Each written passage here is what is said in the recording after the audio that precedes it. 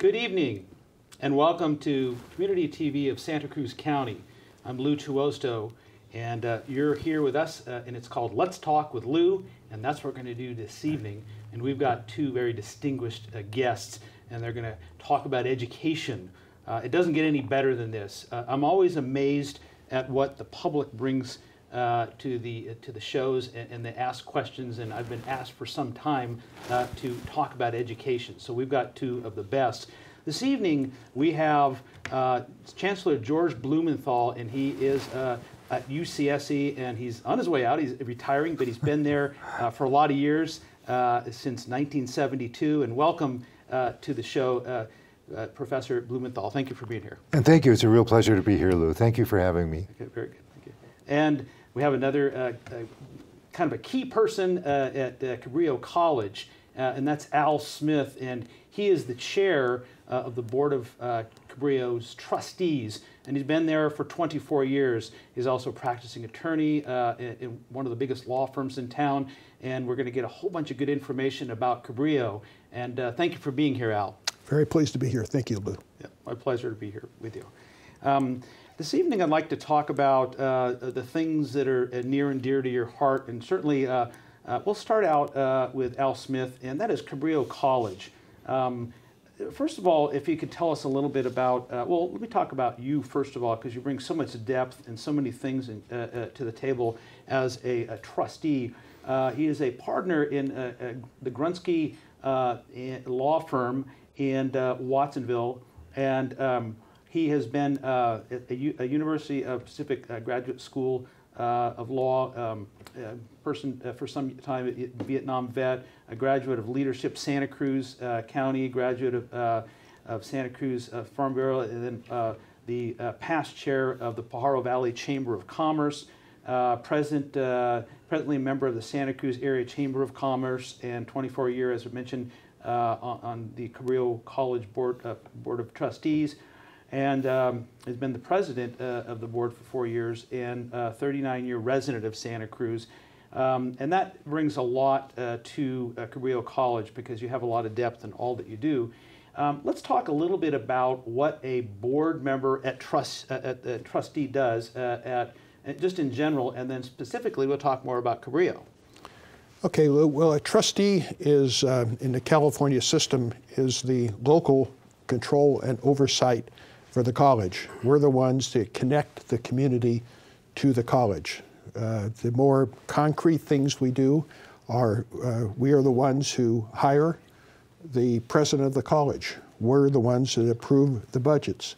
We're the ones that adopt the policies and the procedures that call out within the scope of the education code how the college will be run.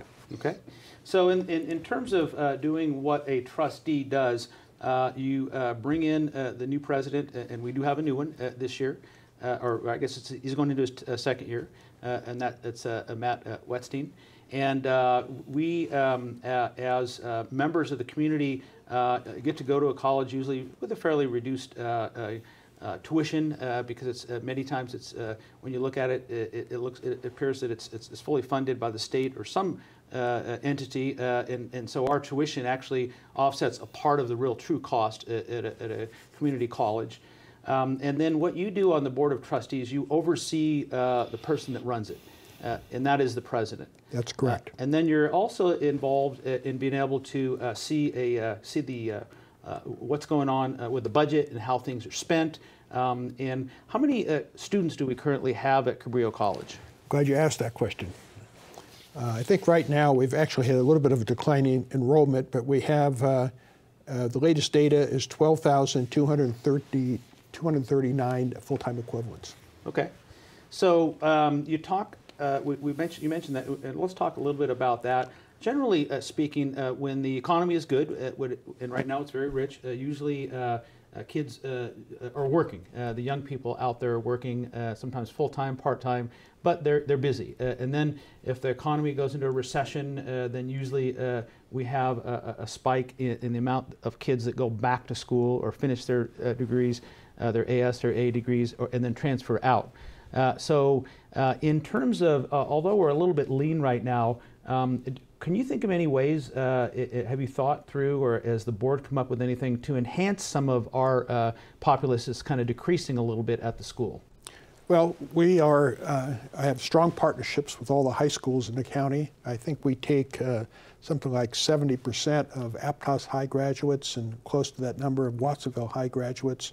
I think half of the Santa Cruz High graduates move on to Cabrillo. So there's only so many kids graduating from high school, and so we try to attract returning students. Community colleges are famous for allowing people to come in and develop work skills, develop new work skills, enhance their existing work skills, and we have people that return from the service, people that were not ready or able to attend college right after high school, and we take those kind of kids too. So we try to have that outreach going all the time.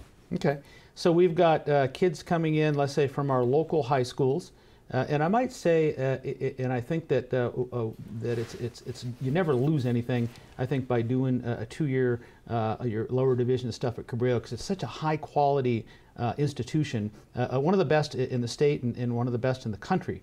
And I would say that if somebody were to choose to do their first 2 years there in the lower division and get, let's say go to a UC, that they would come out with a very comparable education.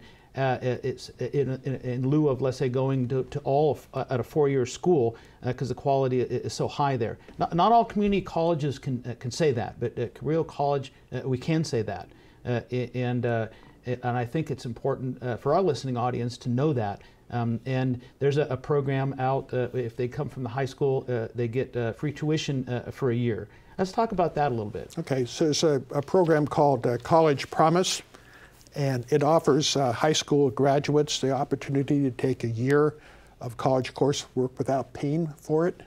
Well, let me stop. Without paying for it? Without paying a dime for the tuition. They still have to pay to live in Santa Cruz County, which of course is a challenge. They have to eat and they have to buy their books, but the tuition is free if they meet certain qualifications. They have to enroll right after high school. They have to take a full load of coursework, which is 12 units. They need to complete a financial aid, the FAFSA application, just like they were going on and getting financial aid anywhere else. And they must complete a student orientation program, because we want these students to be successful. We find that we can reach out to them and orient them to Cabrillo. They're going to be more successful students. And they also have to participate in an individualized education plan with a counselor at the college. And then they must maintain a grade point average in order to continue. What's the GPA that they have to maintain to stay in it? I think it's just a passing is all. So 2 point probably? Yeah. Okay, good. So, and I guess I want to reiterate that for those parents out there, and especially in a high rent or mortgage area, whatever, the housing cost area that we're in, that it lends some good things to be able to not say, okay, I'm going to go into debt for my son or daughter's 4-year school, and I'll go into debt for their junior and senior year. And what I like to see is maybe if those kids are really ambitious and driven, and the kids that get into 4-year schools, generally speaking, I would say they're probably headed to grad school eventually, and maybe save for 2 years of grad school where there's not a lot of help as there is as an undergraduate, but then maybe do their 2 years at home. And I know when my son went to school, I think everybody goes through this when they go away to college. The first year is an adjustment, and it's hard. So you can have some really bright kids, and the first year is an adjustment, and it could cost them maybe a B, I don't know, but I mean, they're still going to get where they're going, but it is more of a challenge. Yeah, we have some very, as George I'm sure knows, we have some, UCSC is our most popular destination. I think we placed around 150 students.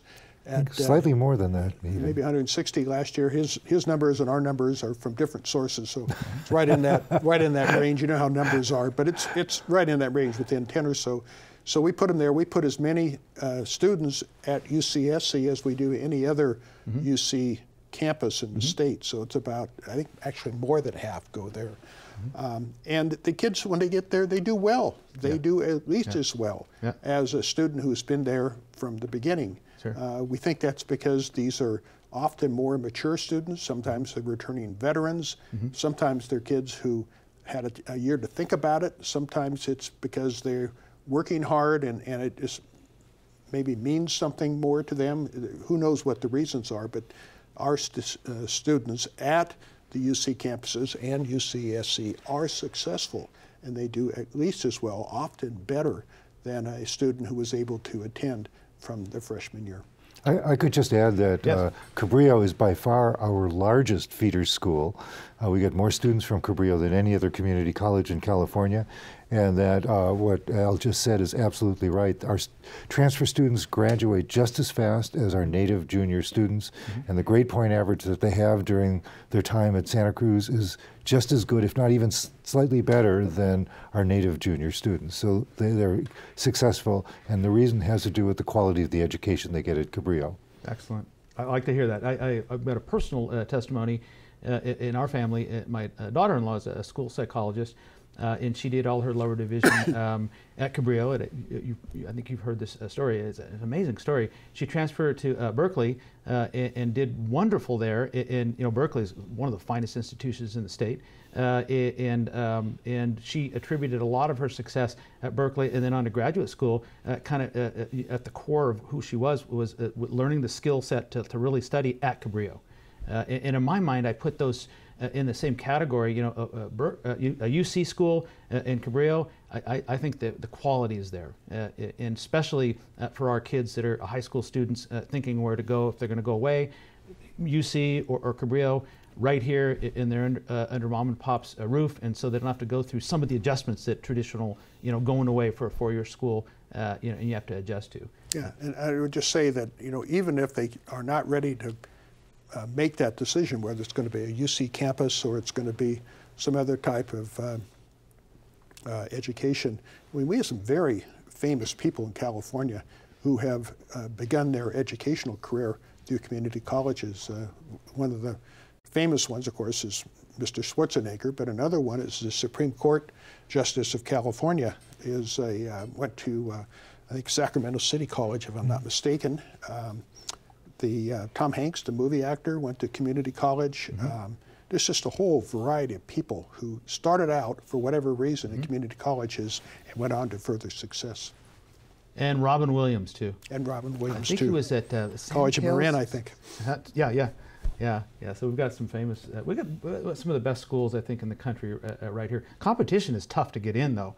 In my day, it was quite a bit easier, but these days it's competitive. These kids it's like full-time jobs for them, to study at the high school level, then to get in and do a bunch of other stuff besides, they're spinning all kinds of plates. They want the 4.5 or 4.4, and in addition to that, all the other stuff that goes along with it. Well, you pointed out something that some kids, whether they have parents who can afford it or not, oftentimes it's a student who is paying for it themselves. They say, do I want to take this 2 years of tuition, and should I go to the community college, get a good education experience as they would at the UC campus, and save that 2 years and use it for my master's program or my whatever program it is later on? And people think about that. Yeah, they truly do, especially with the high cost of housing, and certainly that's in the news. And if they were to go off and get an off-campus, a room or something like that, the cost is just, really there, and that adds to the whole overall cost of college in general. Let's talk a little bit about about teaching at Cabrillo College. I know some generalities about Cabrillo, but you've got some specific stuff that you bring in. And again, I think you want to shine a light on a couple great teachers there that have been doing a great job for some time, and they all do a wonderful job. I do. Cabrillo prides itself on the quality of its teaching. These are people who that's what they do every day. They're not necessarily interested in doing research, but I wanted to talk just for a moment about a program we call Guided Pathways at Cabrillo. It's a new program Cabrillo was one of 20 colleges, community colleges out of 108 in the state who was selected for this program. And it's designed to deal with a problem where, again, focusing on student success, we have kids who begin their journey. They're not sure exactly what they want to do. They can take an anthropology class or a biology class, or I'm going to wait for my organic chem, or whatever it happens to be. And they end up with being there for 4 or 5 years, taking 100 units, 120 units before they get out. And it's easy to run out of money. It's easy to run out of interest. It's just not the most successful way to move through the system. So this guided pathways is exactly that. It's a program to try and help students and by providing them a clarity as to the path through the college system, how to enter that path, how to stay on that path, and to ensure that while on that path they're getting the adequate learning. And there are 2 teachers at Cabrillo I want to talk about as an example who are the leaders of this program. One of them is Dr. Isabel O'Connor, and the other one is Marcy Allen Craig. And I'm going to kind of talk about them just for a second here. Isabel is an interesting person. She has a bachelor's in elementary education she got in Spain before she came to the United States, so she's an immigrant. She went to, guess what? Community college in Los Angeles to learn English. And then she went to to Loyola Marymount and got a bachelor's in European studies. And then she went on to UCLA and earned a PhD in medieval Spanish and Islamic history. And then she went to the University of Indiana. She was a member of the faculty, and then she was chair of the history department. She received several teaching awards while she was there, including the Indiana University South Bend Distinguished Teaching Award, and she was member of the Indiana University Faculty Colloquium for Excellence in Teaching. She's published numerous articles and has a book out on the history of Muslims in medieval Spain. She's one of not only the first in her family to obtain a college degree, but she's the first in her family to graduate from high school. So she understands what some of the challenges for some of our students are from her kind of organic standpoint. And she is one of the 2 leaders of our Guided Pathways program. The other one is a woman named Marcy Allen Craig. She has a bachelor's in women's studies and creative writing from an esteemed UC campus near here, and a master's in media technology and creative writing from Antioch College. And she's been with Cabrillo since 1991. She is taking this year to focus on the Guided Pathways program. She's the winner of the 2010 Hayward Award for Excellence in Education, sponsored by the Foundation for Community Colleges. And in 2016, she won our Teaching Emmy, or Oscar, for, it's called the Floyd L. Younger Award for Teaching Excellence, which is a self-generating award and nominated by the colleagues and the students at Cabrillo. It's an esteemed award and well-deserved. These are just 2 examples of 2 of the wonderful people that Cabrillo has that students who go there will experience and who are leading our Guided Pathway program. Very good, very good. So we've got some good things happening at Cabrillo, and I like the way that you said one of our most esteemed colleges, and then kind of gestured to Chancellor Blumenthal. It's true. Yeah, because we've got some of the finest education available right here in the community between UC Santa Cruz and Cabrillo. Before we get away from you, Al, we'll talk a little bit more about some of the challenges that are going on right now. And they're real at Cabrillo. And if we could talk about maybe 1 or 2 of those, and then talk about some ideas that you might have in terms of getting through those, and what are they? What would you say is maybe the top 2 challenges? Well, I would say that the top challenge is to allow our students and our faculty to have affordable housing. It's not unique to us. We've shared that experience with Dr. Blumenthal's faculty. There's some interesting ideas that are out there that people are talking about. Dr. Wetzing, our current president, is one of 15 members of a statewide community college. So, like, you know, there's 108 colleges, so they picked 15, and Matt's one of them, to study the problem. And there's some really interesting things they're doing. There are opportunities in some colleges with parking to develop perhaps parking and housing cooperative partnerships, private-public partnerships. Some colleges, it's uncommon in the community college system, but some colleges actually have dorms that are privately or publicly operated. Community college? Community colleges. Oh, very There's good. a few of those. I think Santa Barbara, I think, might have them. I'm not sure which ones there are, but there's a few of them out there.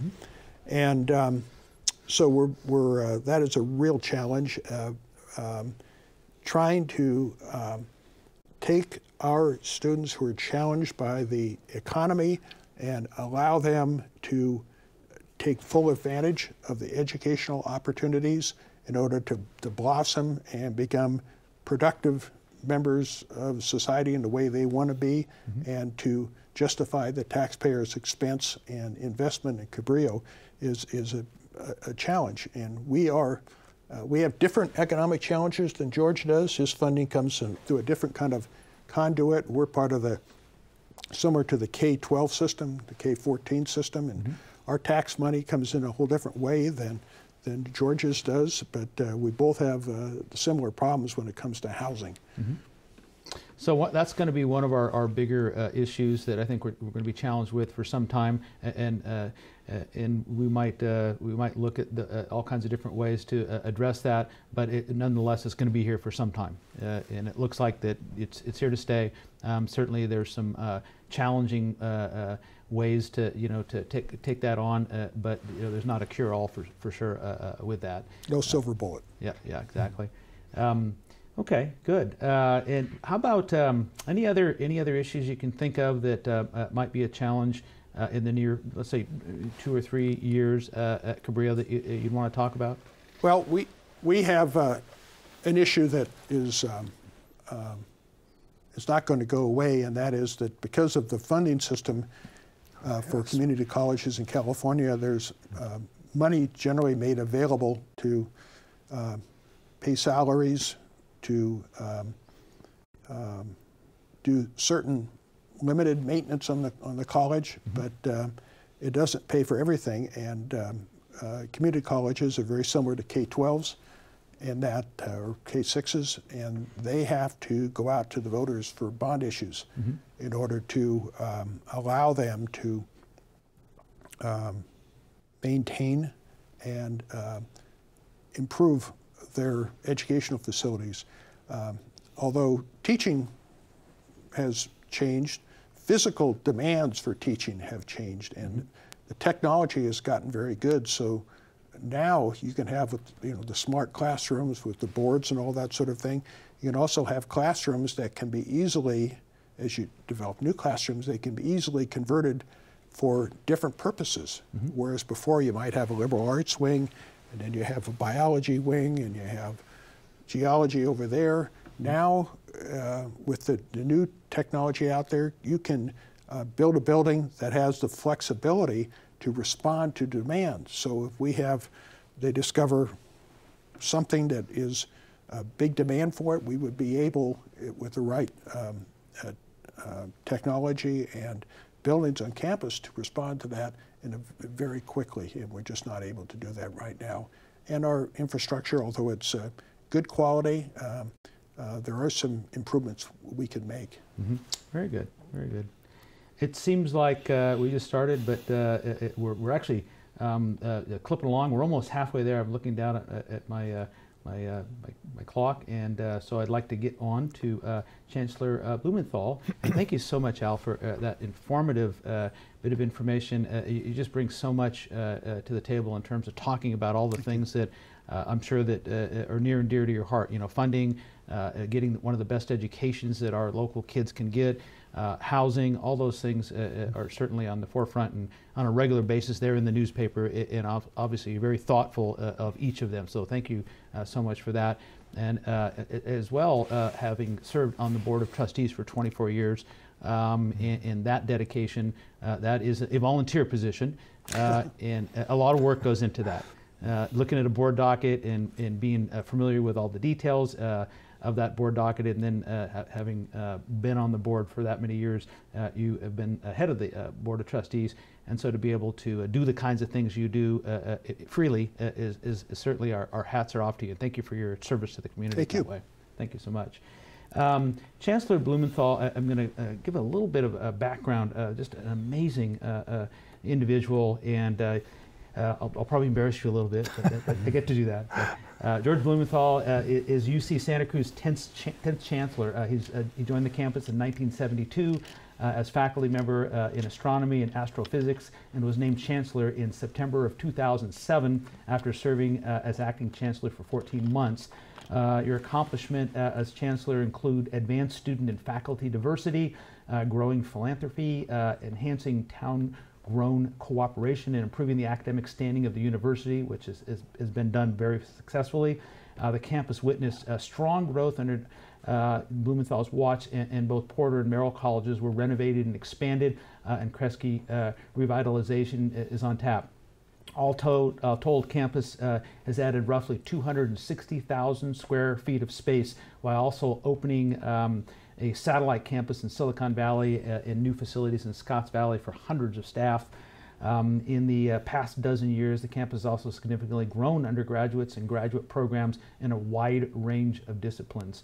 In 2010, Chancellor Blumenthal received the Oliver Johnson Award for Distinguished Leadership in the Academic Senate, the top UC honor for service at both the statewide system program and campus levels, a local advocate for staff throughout the UC, and he received an Outstanding Senior Leadership Award from the Council of the University of California Staff Assemblies in 2012. And a little bit about your education. Received at the University of Wisconsin-Milwaukee a PhD in physics, and at UC San Diego, and in 2011 was awarded an honorary PhD in astrophysics and leadership in higher education from the University of Wisconsin. Whew. So you've done a lot for not only just the university, Chancellor Blumenthal, but for our community as well. And again, I hesitate to talk about some of the questions because we're going to talk about retirement. So we're going to lose you to the good life, or the better life, maybe, I don't know. Let's talk a little bit about that, but I wanted to talk a little bit about, if we could, Chancellor, what does a chancellor do? You will have somebody replacing you. What do they do at the school, and the kinds of things that might be, for you, the goals that you might want to have taken a look at early on in your career? What do those kinds of things amount to? So the Chancellor is the Chief Executive Officer of the campus, much as the President of Cabrillo is the Chief Executive of Cabrillo College. And in the role of Chancellor, what I do is not only does the buck stop on my desk for the campus, but also I'm the face of the campus. And within the university system, I have to advocate for UC Santa Cruz amongst the UC campuses. I'm the face of the campus in terms of Sacramento and, frankly, in Washington, D.C. as well, as we lobby for better treatment by our legislative friends. And then I also serve as the fundraiser-in-chief for the campus. One of the things you mentioned is we did do our very first comprehensive fundraising campaign, and that took a lot of time and effort to do that. But that is the reality of the world we live in today at universities, that you have to be able to raise money. And that required some culture change on the campus. But we did it, and we finished it early, and we raised more than we said we would. So I feel very pleased about that. Those are the kinds of things that we do.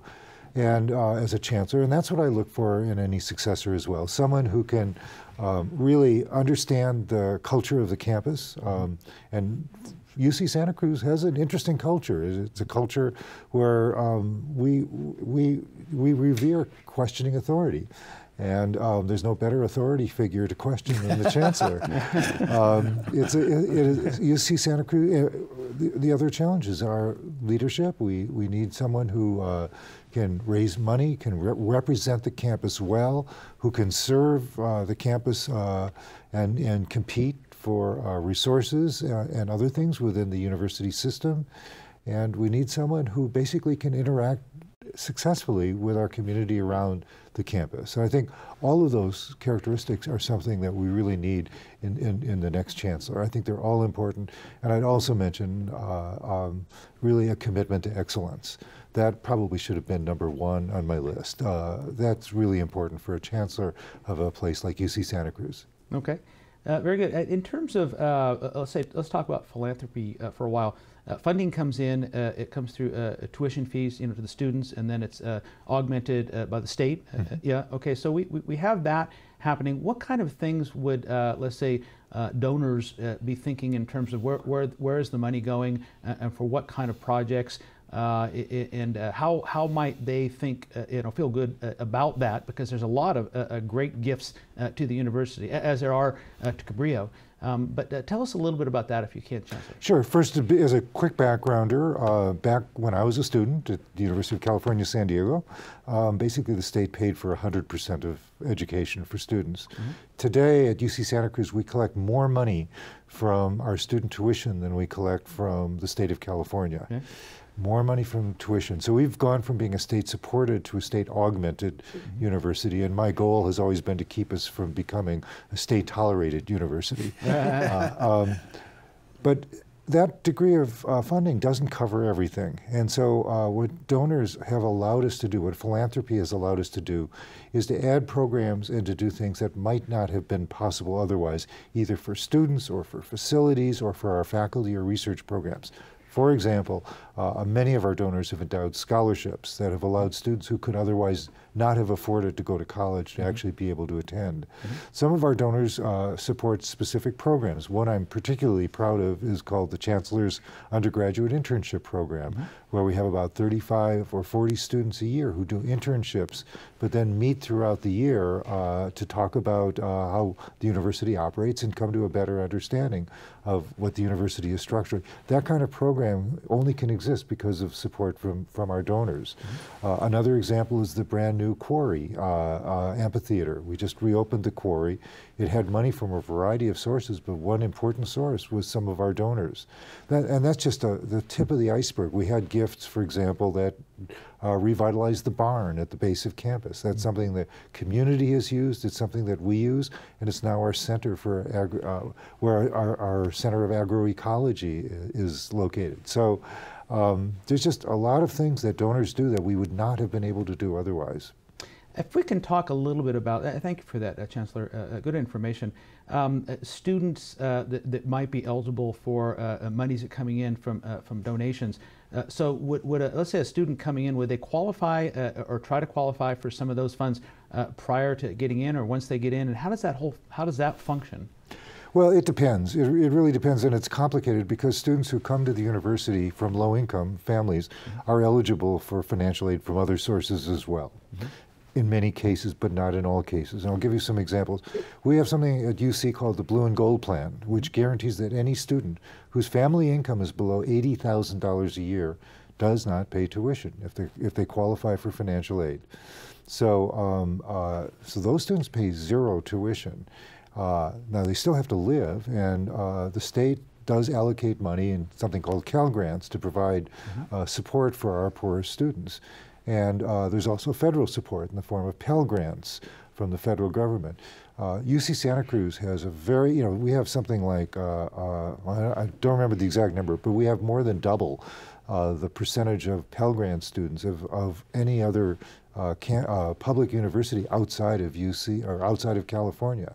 So we have lots of students who qualify for the strongest form of financial aid. So where do scholarships come in? Scholarships come in because Not all students qualify for all of these programs. For example, a great example are DACA students, students who are undocumented. Those students don't qualify for federal financial aid, even though California provides some degree of financial aid. There are other students who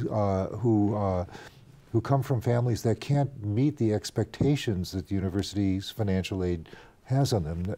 Every student has to do some self-help. And some students, for a variety of reasons, are unable to do that. So scholarships can make the difference to them as well. And finally, scholarships also give, besides giving them the ability to live and go to school, they sometimes fund things like research programs that students will do. Our undergraduate students, by the time they, for UC Santa Cruz, 70% of our bachelor's degree students have done some research by the time that they've graduated. 70%? 70%. Wow. It's something I'm very, very proud of. So they probably do very well in graduate school. Absolutely. Right? Yeah, that's a huge thing. So scholarships can also, or funding from donors can also help fund some of the research that they do. Some of it is cheap, but sometimes it involves travel, for example. So it sounds like that if somebody's lower income, 80,000 per household, they would most likely get their tuition for free. Yes. Okay. Now again, the housing is still there, and there's other costs to offset that. And of course, being one of the most expensive counties in the state, certainly there's some other significant costs there. But the tuition part of it, that's amazing. And that's great. So that would be an encouragement for parents out there that are thinking, well, what do I do? How do I pay for this? Because I think some people just aren't aware of how the system works, especially those children that are coming from lower income households that, let's say, might not have been college graduates themselves, to have not gone through that and realize that there's money out there. I know at the Ivy Leagues, at Stanford, some of the other major institutions out there that got to have a great following. Once you get in, generally speaking, you're not going to be paying very much for tuition because there's so much foundation money out there. And that's what we're talking about. We're talking about donors that buy into the college and buy into the experience of wanting to leave a legacy and wanting to leave something about themselves that can be remembered by. And so it's available, it sounds like. Absolutely. And I just want to remind you that at UC Santa Cruz, more than 40% of our students, undergraduate students, are first-generation students. Neither parent graduated from college. So these are not people who have a background that understands the college system. So one of our failures has been to actually communicate to potential parents adequately the availability of these blue and gold plan that allows them to go tuition free. That's a continuing challenge that we have to meet. Good. Well, you know, a big part of this show is to be able to get those kinds of bits of information out there where somebody might not have known something. And certainly just we're talking about it like we are, I think helps that whole process. People just to be kind of in the know. And I bet you, I would imagine, you know, a great percentage, probably greater than we could imagine, people just didn't know, oh, there's no tuition. If you're at 80,000, you know, not a bad income, but for when you have 1 or 2 or 3 people in college, boy, the money goes, and it goes quick. Well, that's good information. You know, if we could talk a little bit, Chancellor, about what would you say that UCSC is most noted for? Certainly all the programs are excellent there, but is there any area of studies that, let's say, you see a lot of kids coming in from around the state that would say, well, I want to go to UCSC because of, if you can kind of fill in the blank with that. There's a lot, I'm sure, there, but any particular programs that you like? There's several programs that really attract a lot of students and several programs that are really known nationally and internationally. So in terms of known internationally and nationally, my own program, Astronomy and Astrophysics, has always been world famous. I mean, it sounds a little bit like I'm patting myself on the back, but it is certainly true that we are a strong international program, and our graduate program in Astronomy and Astrophysics attracts the best students from around the world. In terms of overall popularity, 2 of the biggest programs that actually are remarkably popular are psychology, which is one of our largest major, and now more recently computer science. And in a sense, computer science isn't a surprise given the economy that we live in and our location near Silicon Valley. But our computer science program has grown almost exponentially over the last few years. So we can't even keep up with the growth of demand for computer science. So we're struggling to do that. We've actually even limited the number of students who can major in computer science as we struggle to add more faculty so we can accommodate all of the students who would like to come here and do that. And then the Baskin School of Engineering, can we talk a little bit about that? Sure. Yep. So we have a School of Engineering, the Baskin School of Engineering. Baskin School of Engineering is still relatively young. It's I forget, 20 years old, 20-some years old. It didn't start at the same time as the campus, and yet it's done a remarkable job since then. They have exceptionally strong programs, not just in computer science and computer engineering, but for example, they have a program in biomolecular engineering, which has become world famous. That's the program in which houses David Hausler, who was the guy who completed the Human Genome Project and is one of the leading researchers in the world on cancer genomics. It includes folks studying stem cells. It includes folks studying the anthropology of early DNA. And how that has affected evolution of both humans and animals. I mean, that's a centerpiece of the Baskin School of Engineering that has been just tremendously successful. And pre-med, I've got some personal experience with personal friends that have done the pre-med program at UCSC and went on to medical school, and they just did phenomenal. They came back and tell us it prepped them very well to go to UCSC. There's one particular pre-med program that I think shines above many of the other ones, and maybe you can tell us a little bit about that, how the students do so well in med school, having gone through probably a couple of programs, but the one I was thinking of. Well, the program that we have, the basic program on health sciences, tries to prepare students to go into any of the health sciences. It could be medicine, could be dentistry, could be veterinary medicine, for example. Yes. But not only does that program entail a very rigorous study of the science that you need to know in order to go to and succeed in medical school, but it also thinks about the whole person. For example, that program requires every student to attain a working knowledge of medical Spanish. Not just Spanish, but medical Spanish, and to do internships within the community. A lot of those students do internships at Dominican Hospital. Many of them do internships in Watsonville, in communities, Spanish-speaking communities that really benefit from medical care, and where their work as an intern really does make a difference. So those students are really committed, and that commitment comes through, helps them to get into medical school, and it helps them succeed once they get there. Amazing. I wanted to talk a little bit more about your insights about how the campus has changed, but then also talk about what's your experience, what has it been like being so many years that you've been on the campus in terms of, now that you have retirement ahead of you, what kind of those things, what are you thinking about with your experience in terms of the things that that have been accomplished and changed, and do you have any insights in terms of where you'd like to see the school going and once your predecessor comes on campus and does the things that they do so well, which it's going to be some hard shoes to fill for sure.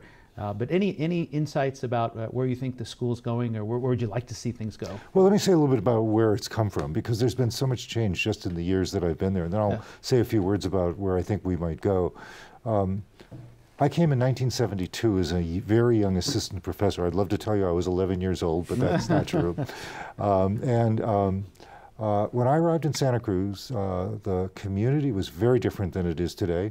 It was a very conservative community politically. We had two Republicans representing us in the state legislature and a Republican representing us in Congress. The biggest issue in the city of Santa Cruz when I arrived was whether or not Lighthouse Field should be turned into a shopping center. So it was a very, very different political environment. And so the community itself had enormous change. Well, of course, the campus changed enormously as well. I don't remember how many students were here when I arrived, but it was a few thousand only. And so growing from a few thousand up to our current value of 19,000 or so was an enormous change in and of itself. And I think that the campus itself has changed. The role of the colleges has changed. For example, the colleges have evolved today into a place that's really a community for first-year and second-year students, rather than trying to be all things to all people. And I think that's been a huge benefit. We've grown graduate programs in virtually every field now, so that almost every faculty member on campus now has access to PhD students to train. So the campus has grown, and departments, when I arrived, astronomy was probably the only well-known department on campus. Maybe HISCON, History of Consciousness, as well. But today, there's dozens of departments that are very highly ranked nationally. So that's changed as well. So the campus has fundamentally changed in terms of its status. It's also changed in terms of its student body. I don't, again, remember the statistics when I arrived, but today we have I said, what, 42% first-generation students.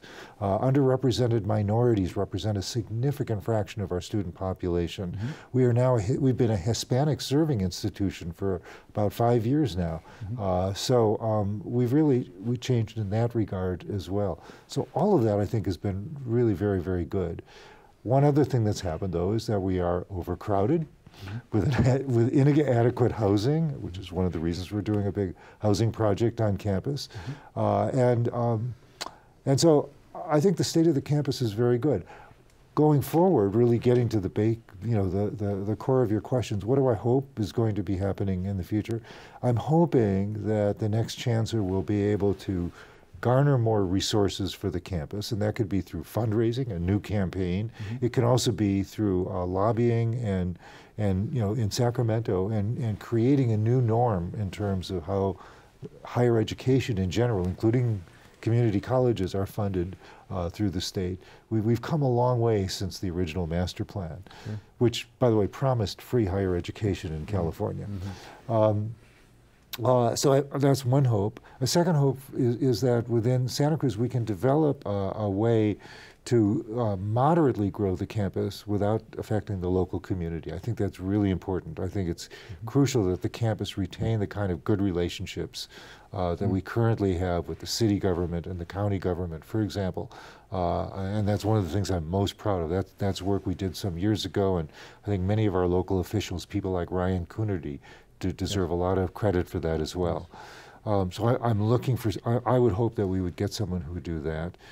I hope we will get someone who is committed to increasing the diversity of our student body and of our faculty as we've been over the last few years. I think there's no reason why we shouldn't aim to have a student body and a faculty which represents the diversity of the state of California. Mm-hmm. And then lastly, I hope we have someone who is utterly committed to quality.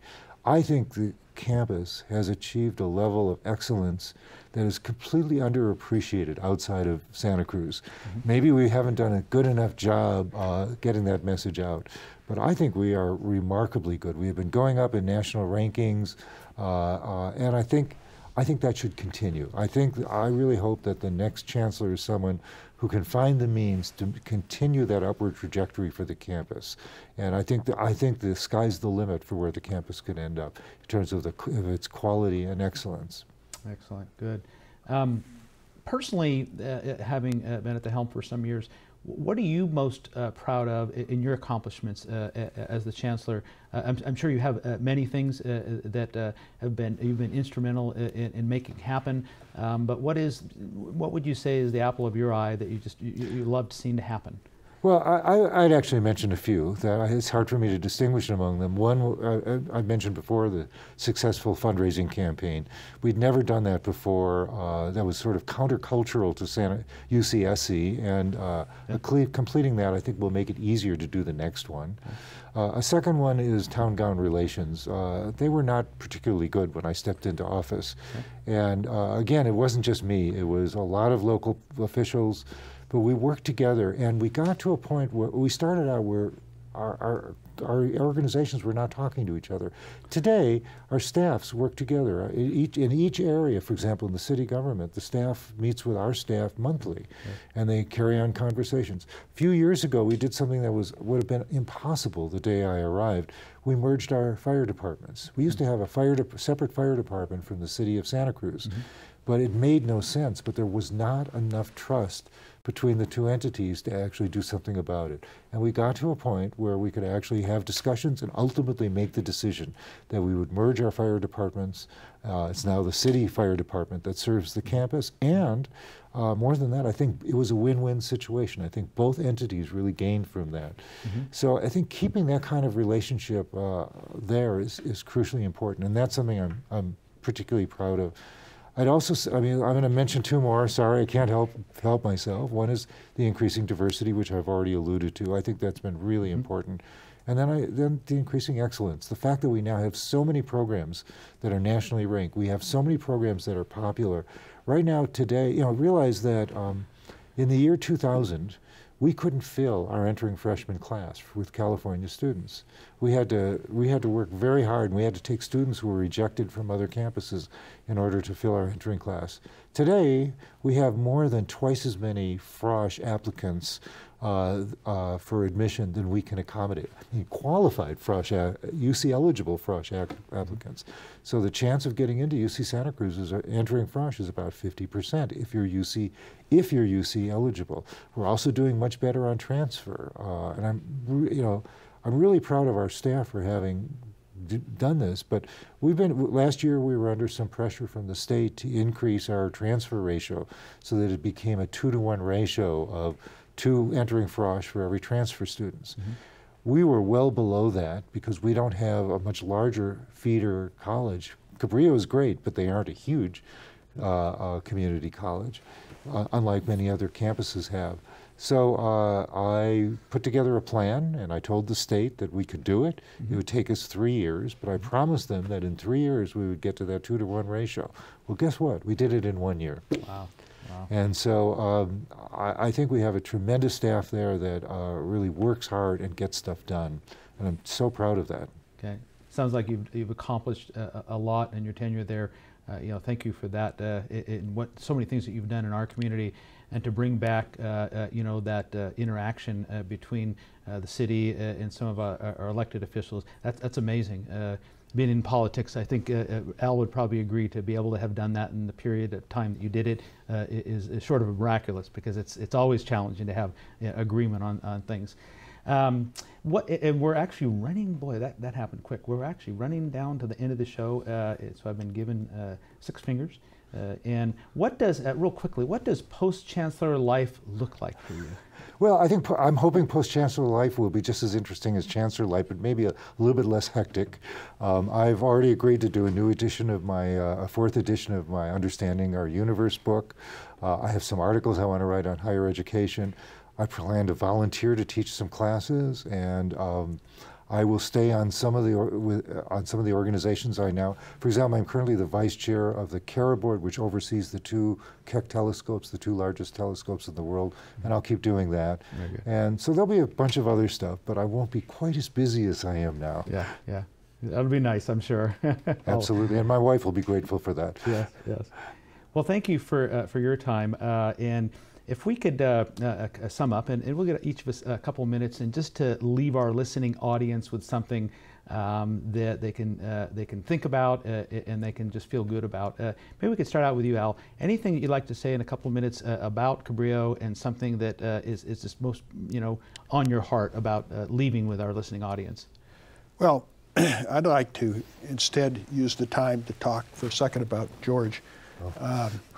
George is the 3rd chancellor I've known in my tenure at Cabrillo.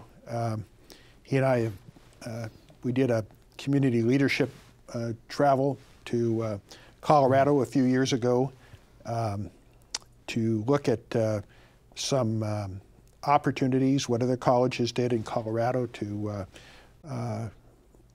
regarding incubators and startups, and try to understand how that fit into the community. George has been visible in South County, been throughout the county, but in South County, it's not like he's not a busy guy to do that. And I'm just hopeful that the university, in selecting a successor, pick somebody along the lines of what George was describing. I've enjoyed the relationship. We don't break bread too often, but he's always humble, easy to get along with, and very approachable. Excellent. Good. Thank you. And George, if you could leave us with a, I think I should be, it doesn't sound right, Chancellor Blumenthal. You get to call him George, you know him a little better. But leave us with a few thoughts for the listening audience. It's something that probably maybe one of your last times that you get to say something live on the air. Maybe not. But. Well, first of all, I want to thank Al for those very kind remarks and say how much I've enjoyed working with him and with the Cabrillo board. One of the first things I did as Chancellor was I came and met with the Cabrillo Board of Trustees, and I was astonished to discover I was the first Chancellor who had ever done that. That's true. And it's just been a pleasure to work in this community. I think I'd like to leave the audience with a couple of important points about the importance of higher education and the importance of what we're doing and what the two of us represent here in Santa Cruz. In the United States, 70% of all college degrees are awarded in public universities. So public universities are key to the success of the United States. But unfortunately, whereas 20 years ago, the US led the world in terms of the percentage of 25 to 30-year-olds who graduated from college, we're now like number 17 in the world. So public higher education is important.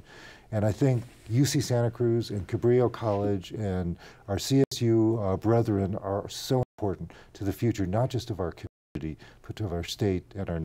Excellent. To me, that's important. Excellent. Thank you so much for your service to Chancellor Blumenthal, and I'm very honored to have both of you here this evening to talk about the things that are so important to each of you.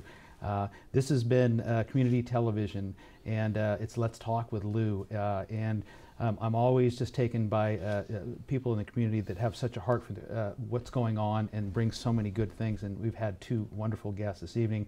But I also want to bring a little attention real quickly to our volunteers, our co-producer Keith Gudger, director Karen on graphics, cameras Dave Goldman, and on camera Nick Kirkendall, and as an audio Rob Gray. So thank you so much for what you do for us, and we couldn't do it without you. I am a volunteer myself, and I love doing Let's Talk with Lou. If you would like to have any special guests and talk about special items, please email me at ljtuosto@aol.com, and I'd certainly will respond and get back to you.